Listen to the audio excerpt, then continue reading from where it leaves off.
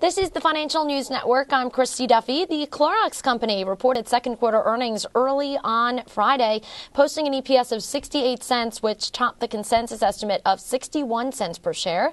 Revenues for the quarter fell 3% year over year to $1.18 million, ahead of consensus estimates of $1.17 million.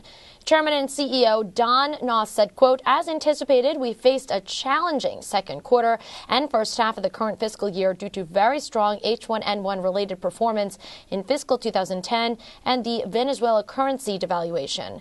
Looking forward, as we move past these headwinds, we feel good about our plans for the second half of the fiscal year to drive growth. We believe we've taken the right steps to invest in the long-term health of our brands and categories and will launch a broad range of new products across categories and countries." For further earnings news, stay tuned. You're watching the Financial News Network. I'm Christy Duffy.